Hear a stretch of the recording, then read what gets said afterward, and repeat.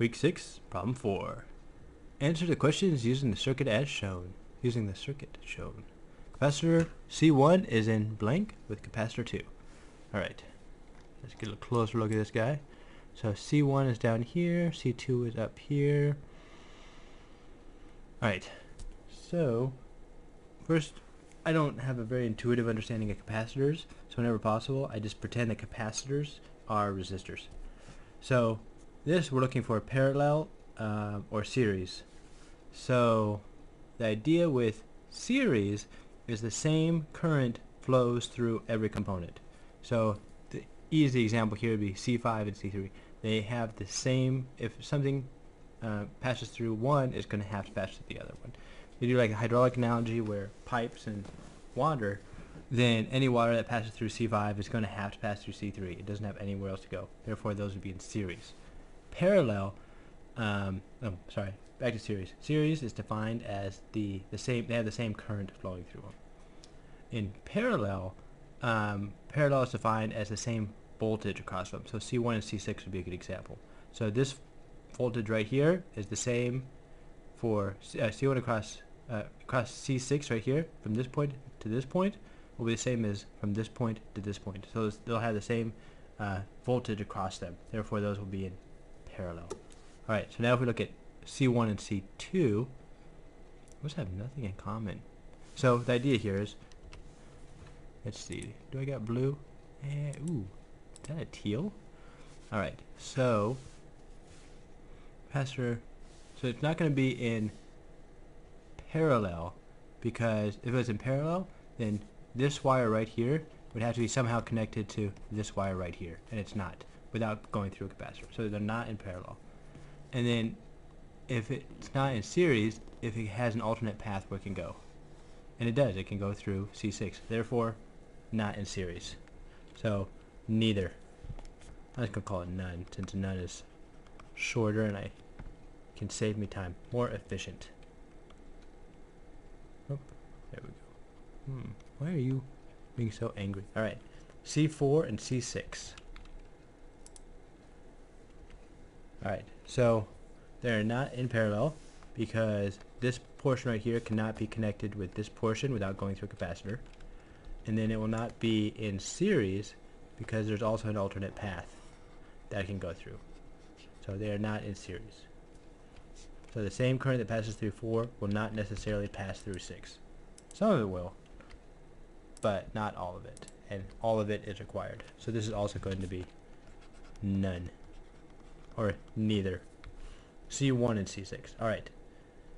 These are in parallel because this portion, the front part of C6, is connected with the front part of C1, and the end portion of C6 is also connected with the end portion of C1. Therefore, they would have the same voltage across them. Therefore, they will be considered in parallel. Para. Yep. Another way to think of it is, would you destroy the circuit if you took a wire and directly connected both portions right there, like that? And you would not. You just have the same circuit. So you'd be good. Capacitor 3 and capacitor 5. These are in series because once you come down here, there's no place left for current to go other than through C3. And the idea is it can't go backwards because it has to go from high potential to low potential, and the idea is you're not changing that halfway through your problem statement. So this guy would be series. Alright, C4 and 5. So 4 and 5. Neither. So the idea here is,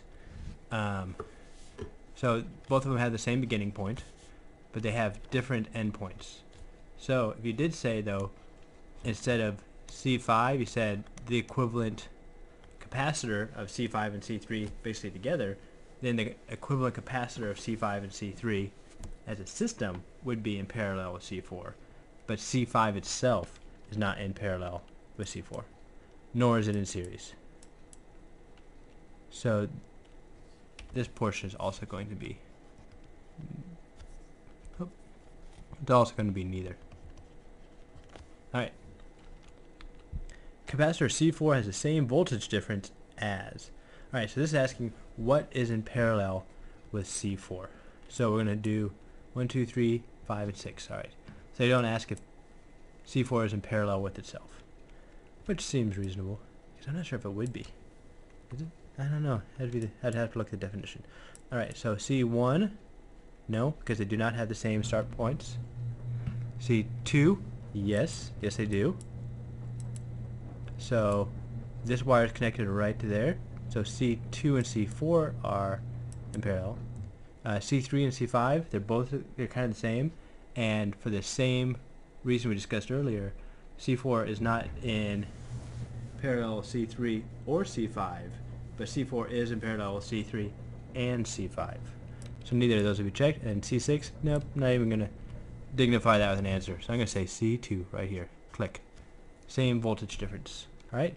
Same charge. Now, the way I think of resistors compared to capacitors is basically when you're talking about capacitors, you replace the word current with charge. And even though charge isn't moving in this system, because you basically charge capacitors, now it's steady state charging, there's no moving of electrons, you pretend that they are moving, and then they're basically the same as resistors, where you have flow going through the capacitors. So capacitor 5 has the same charge as. Alright, so now we're looking for what is capacitor 5 in series with. So capacitor 5 is only going to be in series with capacitor 3.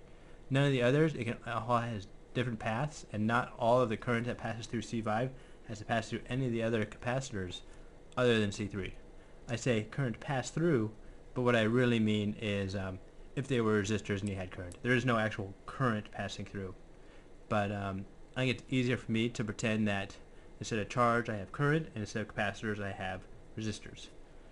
It's not the best way to do it, but when you're talking about taking a test and getting the right answers, then yes it is the best way. So C3 and C5. No, darn you, eraser. Darn you. There we go. True or false? The voltage difference across C4 plus the voltage difference across C6 is equal to the voltage difference across the battery. Okay. So this is basically saying Kirchhoff's voltage law. So there we go. So if you do Kirchhoff's voltage law, which states that the potential around any closed loop has to equal 0. The idea there is electrons are going to flow from high potential to low potential. So if you look at the battery here, it's going to have, as you go through, it's going to create higher potential, because that's what batteries do. They create a potential difference. And then you're going to have a little bit of drop of potential here, a little bit of drop of potential here. When you get back to here, it's going to be back in the same place.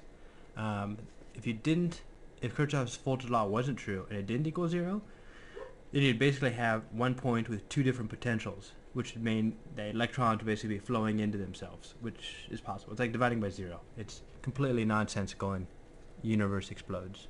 So the way I'm going to do this is I'm going to call this, I'm going to do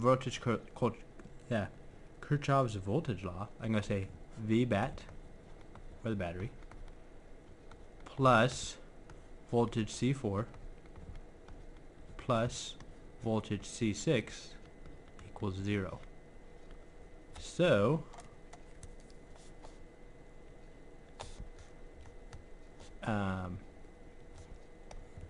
VBAT will equal negative voltage C4 minus voltage C6. So now make this negative plus. I'm going to say that yes, it's true. The voltage difference across C4 plus the voltage difference across C6 is equal to the voltage difference across the battery, but really it's the negative of it. So if they're talking about the magnitude, maybe they're not. Maybe it's a trick question. Maybe they're not trying to. So I would say true. Maybe they're trying to get at something. Make sure you know that it's supposed to be negative. I don't know. That's ambiguous question, and I would say true. But if it's if for some reason they want you to say false, then that's the reason why. Is because it's actually negative, but the magnitudes will be the same. Alright? And that's how you should look at this problem. Sound good? Alright, I will see you on problem 5.